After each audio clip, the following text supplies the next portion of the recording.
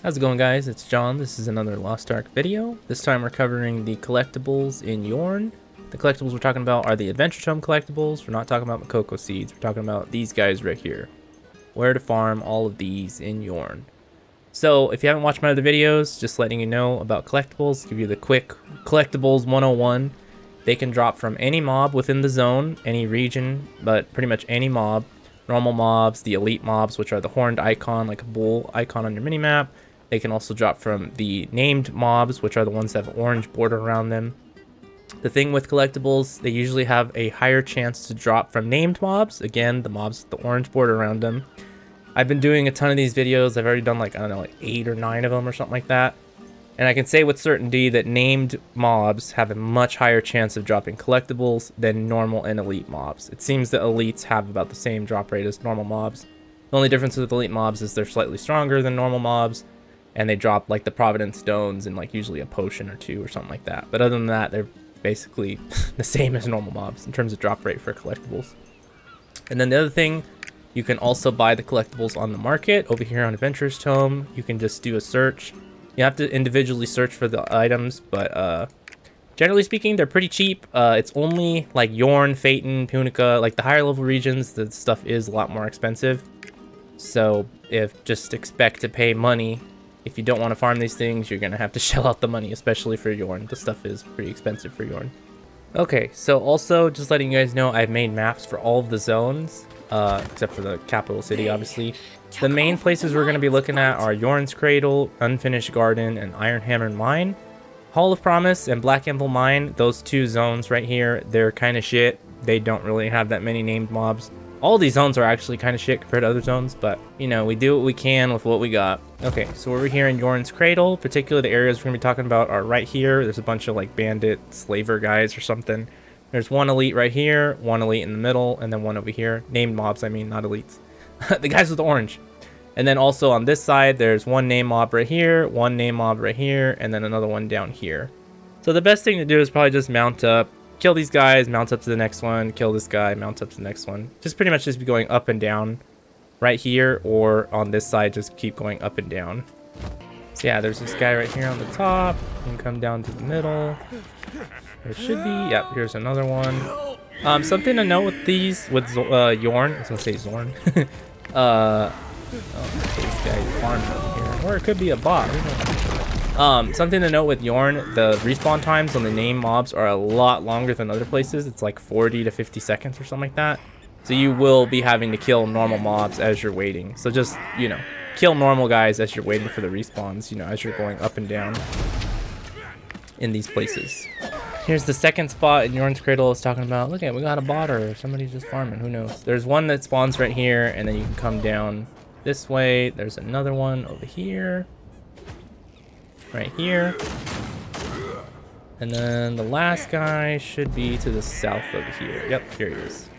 So like I said, you could just, you know, run circles, work your way up, you know, maybe kill the guys in a circle here, work your way up, kill them, and then come back.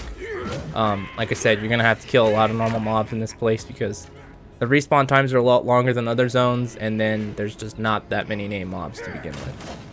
Okay, so over here in Unfinished Garden, I'm going to show you 3 spots. There's this spot right here. There's an elite name mob, I'm sorry, right here. Another name mob right here. So you can kind of go in a circle in this room, killing all the normal mobs plus the name mobs. The second spot is over here in the north. There's a name mob right here and another name mob right here. So you can go up and down. There's like a mushroom. You can jump up and down and kill. There's a ton of normal mobs right here too. So you can just run in circles or maybe jump over here, kill these guys, and then come back and kill that one. And the third spot is over here in the bottom right corner. There's 2 name mobs, one right here and then another one right here.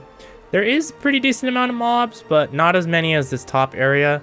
I would say in this zone in Unfinished Garden, I would say probably this spot right here and this spot right here are probably the best spots to farm. So over here in the corner, here's this first name mob over here. And then like I said, you can just come down. You could just run in a circle around the room, kill all the name mobs. You could probably pull like maybe half the room or something. There's another name mob that spawns right here. He's just got killed or something. See, there's a pretty decent amount of regular normal mobs. So you could kill a lot of these guys while you're waiting. So over here at the top spot over here, see down below, there's this name mob right here. And then you can just hop on the mushroom right here. And you can pretty much just pull this whole top area. Yeah, see there's some guys over here, some over here. That's kind of nice. You could probably pull this whole area. Yeah, pretty much pull this whole area and then just AoE him down. That's pretty nice. And then while you're waiting for respawns, if you want, you can run over to this little side area. And I believe there's some more guys over here. Yeah, there is. There's no name mob over here, but there is a decent amount of normal mobs, so you could just pull them all. Cluster them all together, AoE them down.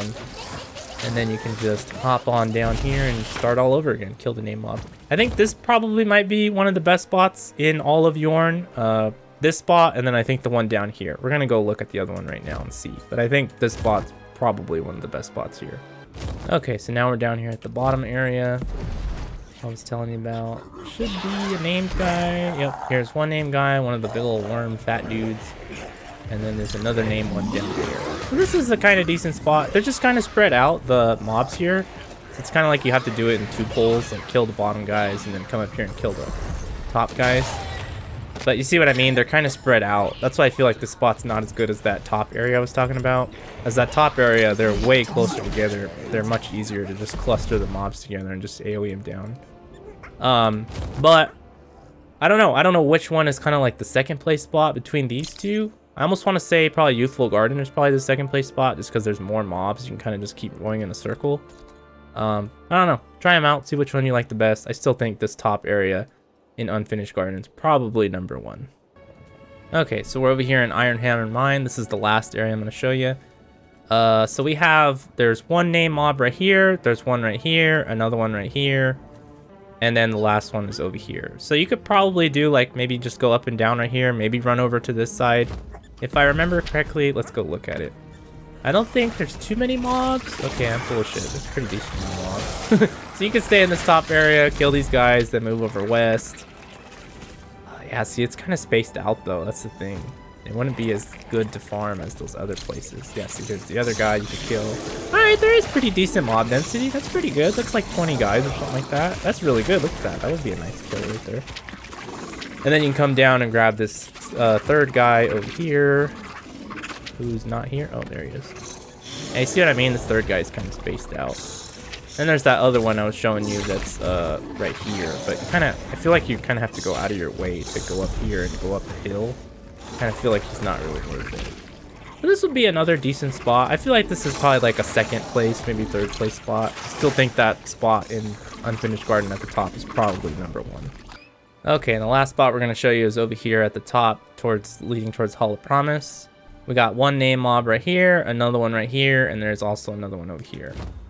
This is, again, probably another, like, third-rate, maybe second-rate spot. See, there's big old eye guys.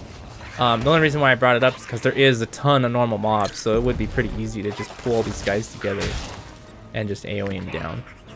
So that's the way it seems like a lot of places are in Yorn, at least. It just seems like it's a lot of, like, oh, there's 1 or 2 name guys, and then there's, like, a ton of regular normal ones that you could kill. So this would actually be a good part right here. This is pretty good mob density in this northern area. Okay, and then lastly, talking about the dungeons, in case all the farming spots are taken and you have to go farm in dungeons. The brewery is pretty good. I kind of just don't like this intro part of the brewery where you have to get drunk and you're at the table and stuff. You can kind of skip it, and then like this central area right here is where a lot of the good mob density is, and then I would probably just sing your song to get out. And then for the last dungeon, Arc of Arrogance, I feel like this one's better because I kind of feel like it has really good mob density all throughout the dungeon. It doesn't kind of slow down to like about over here towards the end. But I feel like the Arc of Arrogance is pretty good if you're going to farm a dungeon. Because you could pretty much just clear your way all the way to almost towards the end, then play the song to get out and restart all over. So if you have to farm a dungeon, I would say probably do Arc of Arrogance. But yeah, that's it guys. Thanks for watching. Don't forget, I have all the maps down below in the description. Please just look at the maps if you need to. I don't really care if you watch the video. So just, you know, look at the maps. But yeah, that's it guys. Thanks for watching. And hopefully it helped you out to get all your collectibles. And I'll see you next time. Bye.